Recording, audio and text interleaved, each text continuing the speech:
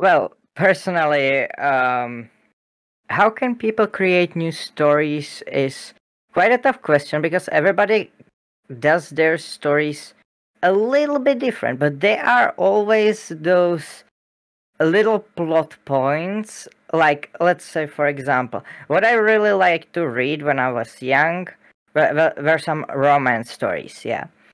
And in those stories, it always went like this. Before we move on, this video is brought to you by Purgatory Academy, a drama series about heaven, hell, and having 4 years to decide. Chimera Island, a slice of life series about a hidden island striving to find balance. Let's Go Metal Hero, a superhero series about two siblings who want to turn a robot into a, well, superhero. And Just a Reaper, an action comedy series about a young Grim Reaper trying to keep hell off Earth.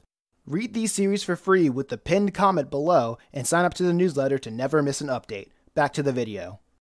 Interesting start with interesting premise that had two characters that just fell for each other somehow, and the way they did that and the way they fell for each other was interesting.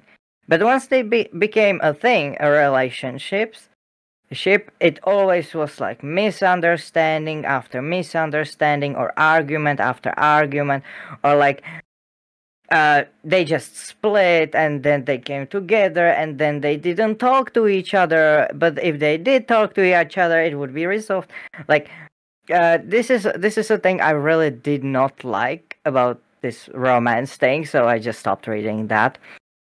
With horror, it's always like a character meets something scary and dies pretty much, or that there's like this thing. That's why I really like Junji Ito work, or manga in general, because it seems to me that they can go like bonkers with it, and they just, I don't know, the first brain fart that came to their head, they just slap on a paper. Not Junji Ito. Junji Ito, in my opinion, is it has it very thought through, but some of the mangas I've read or seen were really crazy, and I just couldn't predict them. Like right now, I'm reading Tokyo Revengers, and that is, I just cannot predict that, so I'm like really happy about it. But some mangas I read, I just predict. I'm like, yeah, this is going to go this way, and that's just annoying. But how can people do that? It's just go bonkers. Don't hold yourself to like one thing that you see everywhere and quote unquote that's how a story should be written. No, just blow your mind off and come up with something crazy, because that's, in my opinion, the best thing. Why do you think people follow so many tropes? I think it's because they do well. Like, I made romance kind of thing when I was young, like 16 or something. I made on Tapas. It's still there. I'm not remembering it fondly, to be honest, but yeah, it's still there. And I've gained it was like some demon thing about like demon and angel kind of thing, really tropey stuff.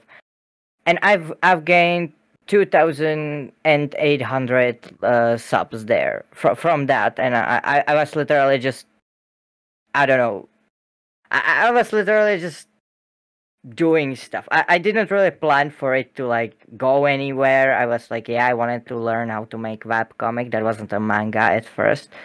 It was a webcomic, and I just did stuff, and it just did well because it was just something that people were there to read or expected to read, which is just some really tropey thing. So I think that's why.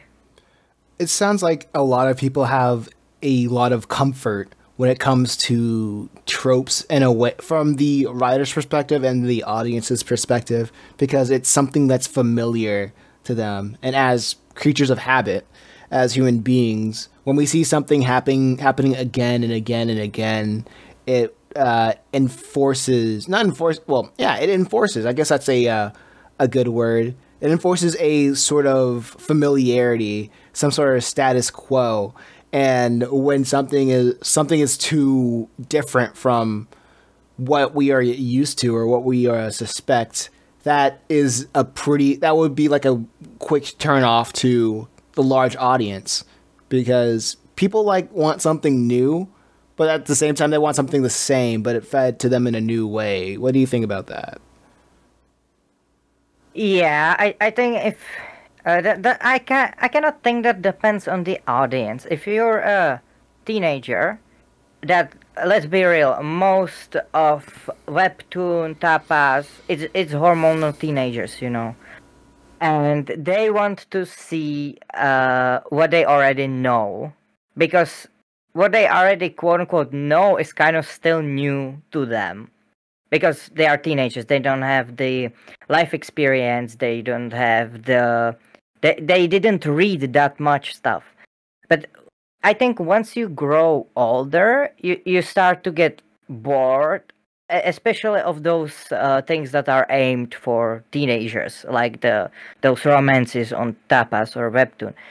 You just start to get bored of that, because you just see it everywhere, and then you start to look at something different. I don't know. It kind of depends on the person. Somebody likes the romance thing. Somebody likes horrors. Somebody likes mystery, sci-fi, and stuff like that. But in that case, I think those older people would look more not really on the webcomic sites, but more on the official publications, because those are I'm not gonna say they are different from each other. Like a lot of shonens are very similar, but you have much more chance to find something unique than in popular webtoons, for example. So, wait, rephrase that one more time, so I can internalize. So I can internalize it. I'm sorry, I ended up rambling so much. Okay, I just wanted to say that when you are a teenager, when you are a young person, you tend to read the same thing over and over again, because it's served to you, and you don't have the money to buy something better, pretty much. Like on the webtoons, if you look at the a page that will welcome you when you just a homepage, yeah, that's what it's called, homepage. You see all of these stories about villainesses or these kind of things that look Like, one like the other, Yeah, like, oh, there's a prince, and there's a princess, and she's looking for a cool little prince, but she's, but here's a twist, she's really a cool princess, and she doesn't, but like the prince is kind of cooler, and she wants him to yada yada yada, but then there's this whole back and forth, but they all like but they both like love each other and whatnot.